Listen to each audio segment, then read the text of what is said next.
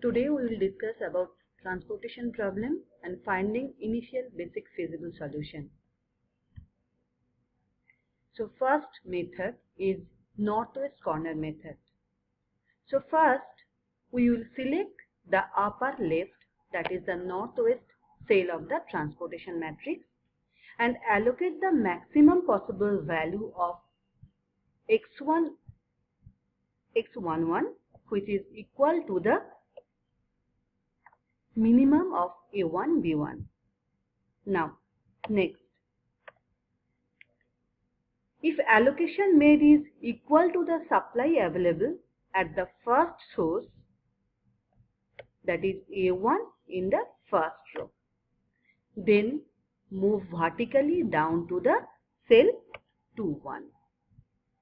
If allocation made is equal to the demand of the first destination, that is B1 in first column, then move horizontally to the cell 1-2. Now if A1 equal to B1, then allocate x11 is equal to A1 or B1 and move to cell 2-2. Now continue the process until an allocation is made in the southeast corner cell of the transportation table.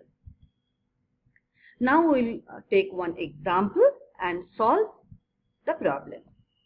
Now solve the transportation problem. Here in this table we have to find the initial basic feasible solution using northwest corner method. So this cell is the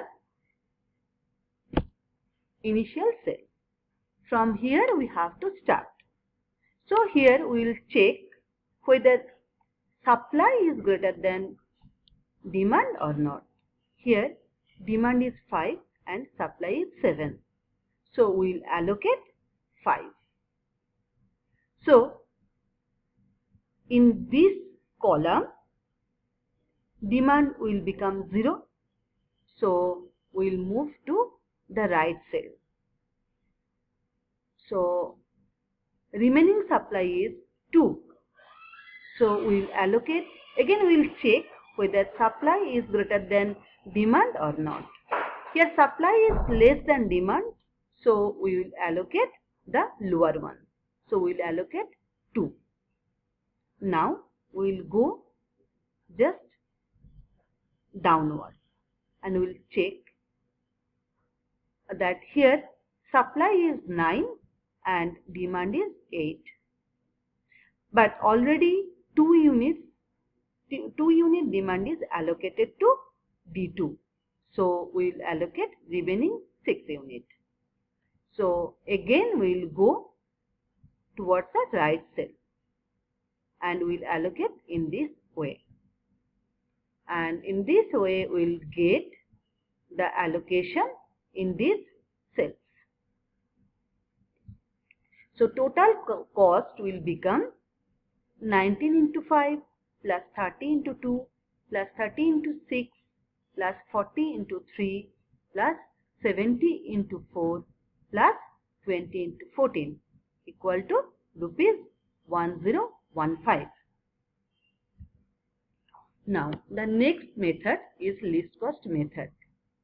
Here instead of choosing the northwest corner cell, we select the cell having the lowest unit cost in the entire table and allocate the minimum of supply or demand values in this cell.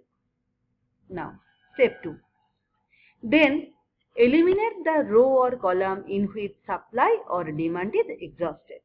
If both the supply and demand values are same, either of the row or column can be eliminated. Here the smallest unit cost is not unique. Then if the smallest unit cost is not unique, then we have to select the cell where maximum allocation can be made. Next, we have to repeat the process with the next lowest unit cost and continue until the entire available supply at various sources and demand at various destinations is satisfied. Next. So we'll take this example. Here 8 is the minimum cost cell. So we'll allocate here. Again here we will check whether demand is less than supply or not. Here demand is 8 and supply is 18. So we'll allocate 8 here. Okay. Next we will check which one will be the lowest cost. So then we find out that S1D4. So that cost is 10. So there again we will check whether supply is less than demand or not. Here supply is less than demand, so we will allocate supply.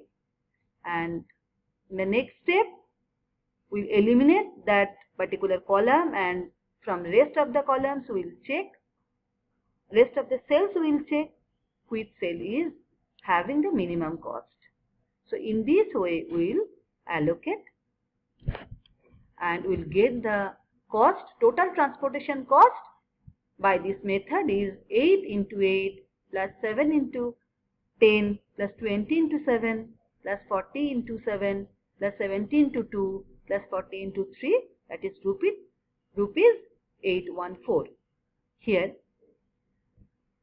we can easily see that least cost method involves a lower cost than the northwest corner method.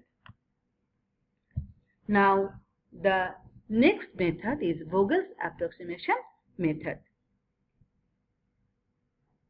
So here instead of finding out the lowest cost cell, we calculate penalty for each row and column by taking the difference between the two smallest unit costs.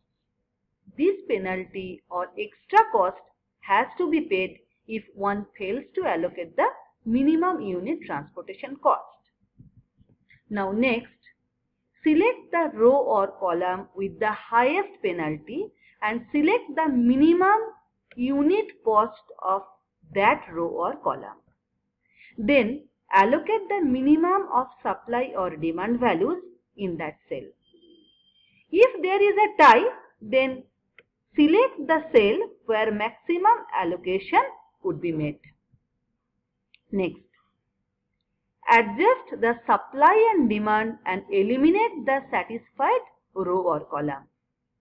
If a row or column are satisfied simultaneously, only of them is eliminated and the other one is assigned to a zero value.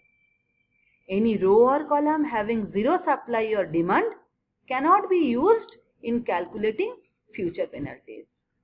So we have to repeat this process until all the supply sources and demand destinations are satisfied.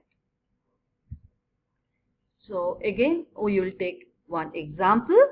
Here we are calculating the differences and we will get the penalty maximum here, and here the cell having minimum cost is this one. So we will allocate, checking whether demand is less than supply or not. We will allocate here, and again we will calculate the penalty and getting the lowest cost cell having the highest penalty here. We allocate here, then next this cell, next this cell, and next this cell and this cell. So here the total transportation cost is 8 into 8 plus 19 into 5 plus 20 into 10 plus 10 into 2 plus 14 into 7 plus 60 into 2. That is rupees 779. So we can see that Vogel's approximation method or VAM involves the lowest cost than northwest corner method and least cost method, and hence This is the most preferred method of finding the initial basic feasible solution. So that's it for today.